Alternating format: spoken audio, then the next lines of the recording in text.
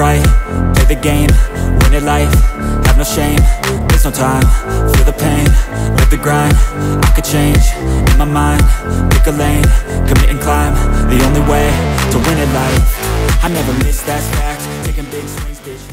Hey there, YouTubers. Thanks for tuning back into another video.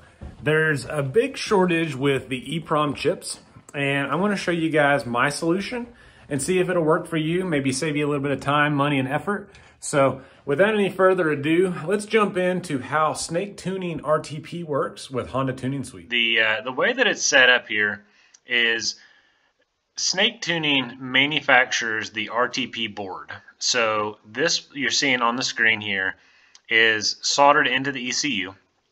I'm a dealer for them, so if you're interested in purchasing one, you can contact me. It included in the box comes with your installation chip kit. So you'll get all the pieces here. The items themselves typically are in stock, so there's no real delay. The way it's set up, you've got like a little snake bite.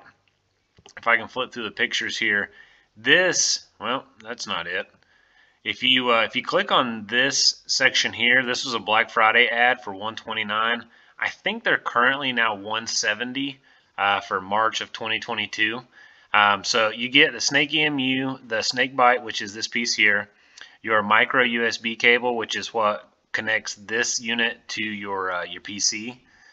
You get your install hardware, your retail packaging, and then the free accessory is typically like some form of like a keychain or sticker of some sort. So based off this bundle, the items are still the same. Like I said, though, they're like $170, $180. But the way it's set up is it's completely configurable with Honda Tuning Suite. So Honda Tuning Suite, again, is another free platform.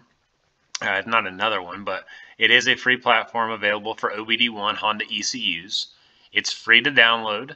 Once you download the software, just ensure that you get the most latest version here. So 2.15 is the latest. But once you download the software. So guys, we're currently here in the car. One thing that I neglected to mention is your drivers. If you buy one of the Snakes from me, I'm going to provide the drivers for you, but you'll need to install those before you can connect. So once those are installed, you'll be able to take your base map here and connect to the ECU. So let's go ahead and turn the key on. Let's go down here. Let's connect to the ECU. Turn the fan off here. And what this is saying is real-time tuning is enabled. So if you click on yes, then it real-time changes what you do to the ECU via like an auto update. So as you can see now, it turned green for we're connected. It also shows down here that it is connected. So from here, if you click on the little gauge instrument cluster, it turns on data logging. So this, in theory, should start our car. This particular base map, to get it to the ECU, we need to upload it. So by clicking upload, it's going to send it to the ECU, and then we're going to be able to start the car.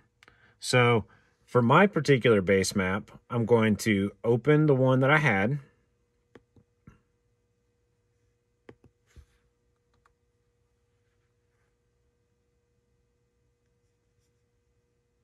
I'm going to connect to the ECU. I'm going to upload it. And if you ever want to verify that your changes actually uploaded, you can click on this debug logs here, and it'll show you kind of a readout and a play-by-play. So this is handy. So from here, we're uploaded. Let's go ahead and turn the data log on, and let's start our car.